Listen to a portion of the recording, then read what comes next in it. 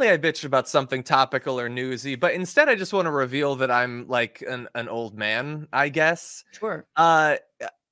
So we talked recently, I think, about, you know, like the when people think about making content these days.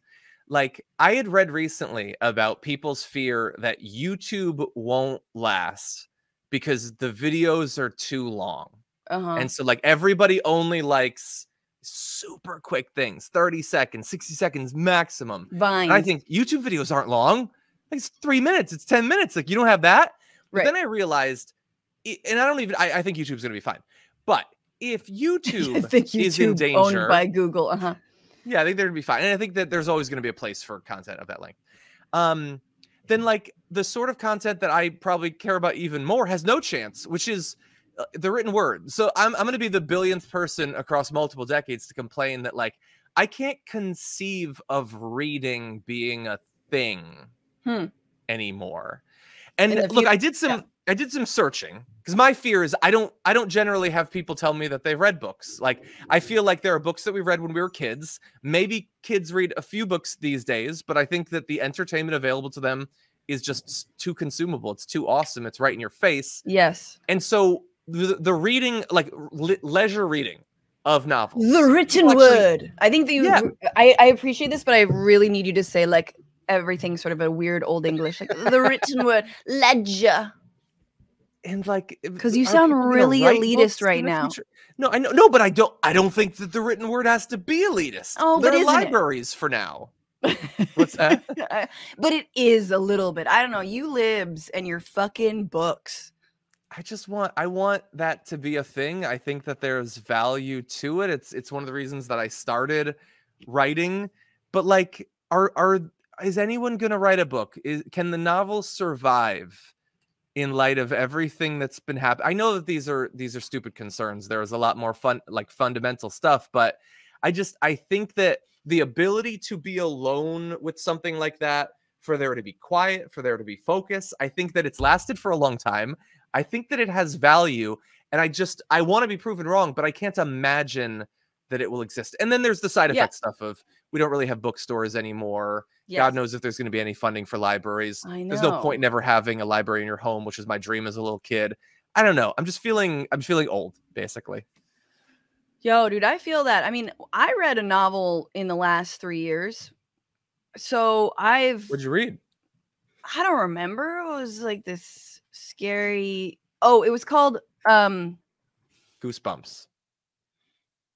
It was called The Only Good Indians. It was by Stephen Graham Jones, and it was scary as hell.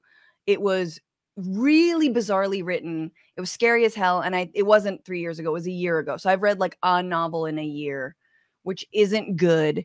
But I do think there are, R.I.P. her legacy, but J.K. Rowling. There are books that break through, right? And I think often what was so brilliant about Harry Potter, and you're right, I have not read a single one. I admitted that to you recently.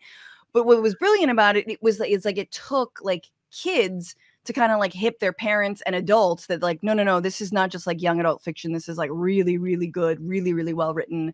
Yeah. And then it broke through. So like there are those, and they generally are in your wheelhouse of like sci-fi, fantasy, all that stuff. Yeah. By the way, I want to give credit to, like, honestly, women for being the only ones that are keeping any reading going whatsoever.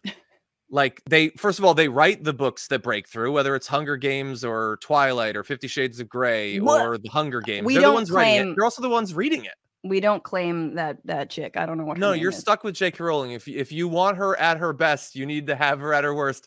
But anyway, like boys, it's done. Like no boys read anymore, and that I find that to be devastating. Like the cultural loss to so many people just thinking it's not for them. And I don't know how to fix that. I've occasionally talked about wanting to do something in that area. I hate the idea that could be like a thing of the past. It's not telegrams. It's foundational.